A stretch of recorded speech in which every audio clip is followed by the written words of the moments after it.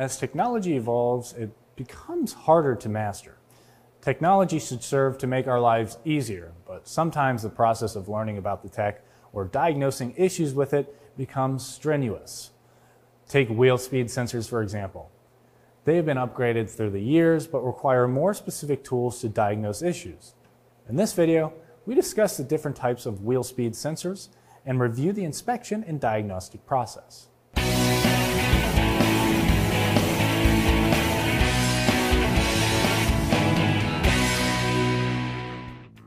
Wheel speed sensors were first installed on vehicles to aid in the anti-lock braking system. Initially, these sensors were mounted on the CV joints or differentials and weren't the most exact.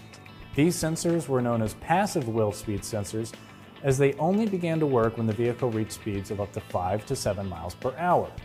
As vehicles and ABS systems advanced, wheel speed sensors moved to the knuckles and wheel bearings.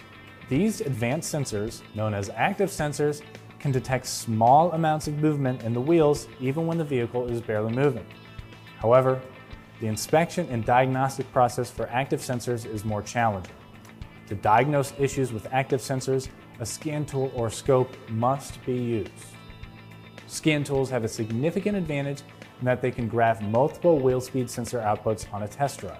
Scan tools can also show changes in the values and detect if a code is set. Even if a code is not set, you can observe conditions that may be causing false activation complaints. Scoping wheel bearings is another way to diagnose wheel speed sensor issues.